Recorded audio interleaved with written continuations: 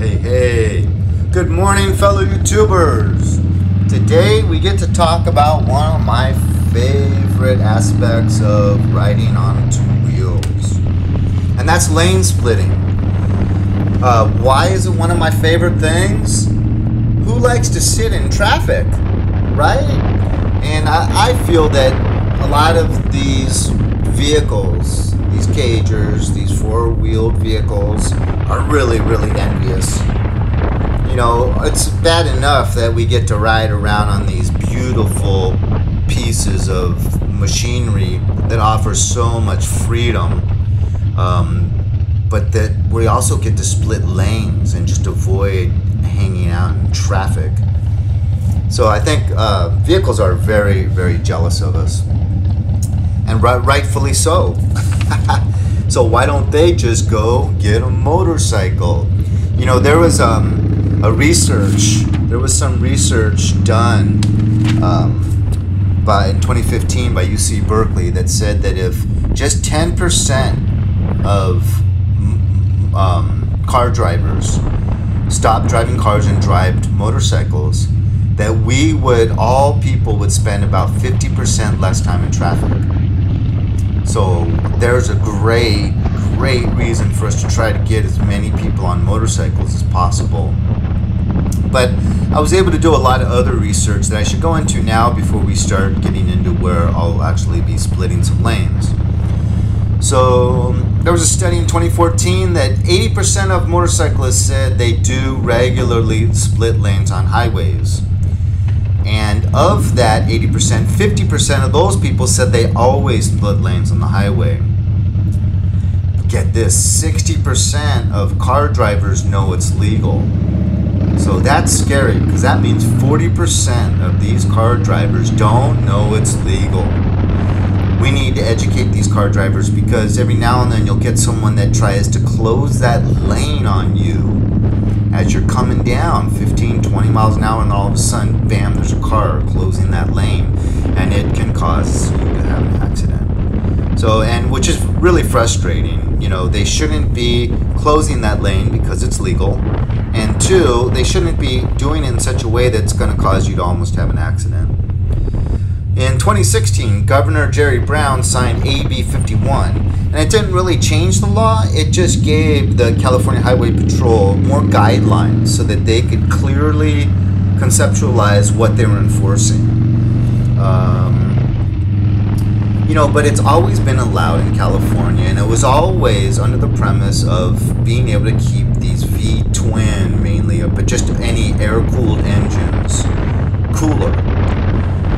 So these water-cooled engines, once they came into being, they were able to glom onto our coattails and get the benefits of that law because of us.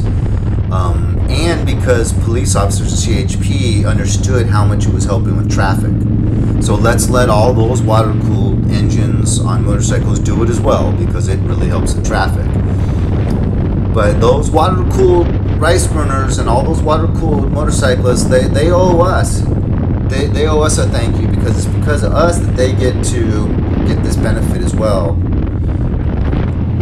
So there were some lane splitting tips. In 2018, September 2018, the Department of Transportation, Department of Motor Vehicles, California Highway Patrol, Office of Traffic Safety, and motorcyclist safety organizations. So that's a lot of conglomerations, a lot of different agencies got together to develop some lane splitting tips. And I really agree with most of these, because it doesn't take much to figure out this is a little bit more dangerous than just sitting behind cars and waiting in your lane. So the tips: use caution, use extreme caution. Only experienced riders should do it. Avoid doing it between two large vehicles. You know, if you've ever done that, it feels pretty dangerous, especially if those large vehicles are moving. So here comes a little bit of lane splitting. There's that same Mini Cooper. So it looks tight right there, but you know, according to how you turn the handlebars, you can really squeeze through some tight spots. And then I already mentioned that intentionally blocking a lane splitter is illegal. And, you know, if someone does it, it's the one time that I think we should speak up calmly and try to educate that car driver that, you know, he just broke the law and you were not breaking the law at the time. So here comes.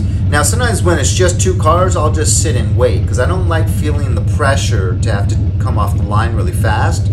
But if I do it, I'll choose the slower of the two cars that were waiting on that crosswalk. And that big Chevy Suburban is obviously going to be slower than that little economy car that's on my left. So that's something good to think about. If, you know, because who wants to feel the pressure? If you pull right in front of it like a sports car, and he's been sitting there for minutes, and now he has this big, slow Harley right in front of him, and you take off really slowly, he might want to send you a message, and that's, I don't appreciate what you just did. And so always go in front of that slower vehicle. You know, there is 9 other states that's in the process of trying to make it legal just for the sake of reducing traffic. 2015, there was a study by UC Berkeley, as a matter of fact. 6,000 motorcycle accidents were studied or looked at, and they found that 17% of the motorcycles in the accidents were lane splitters. And they concluded that that's not very high. So because of that, and because even though it's legal in California, and we're still only in the mid-range for all the states in the U.S., for fatalities, motorcycle fatalities, that also kind of shows that it's not really making it that much more dangerous. Now, granted, we do have a helmet law and some states don't, but overall, you can tell that lane splitting isn't really making it that much more dangerous of an activity. So you can see, especially when the cars are just stopped waiting at a light, it's really not that dangerous. The danger increases as soon as people start moving. Because as soon as people start moving, you got people sometimes looking at their phone and they're swerving. You got people that might change lanes without looking. You could be in someone's blind spot, and even though they do look, they don't see you. So as soon as the cars start moving, it's a lot more dangerous. Now there's a big truck on my right. I don't know, whenever I split by big vehicles, it just grabs my attention a little bit more. I just want to become aware of what they're doing a little bit more than typical smaller cars. I guess just because, like, if you were to collide with them, they would be very unforgiving in any way. So, I think we're coming up towards the end of the video.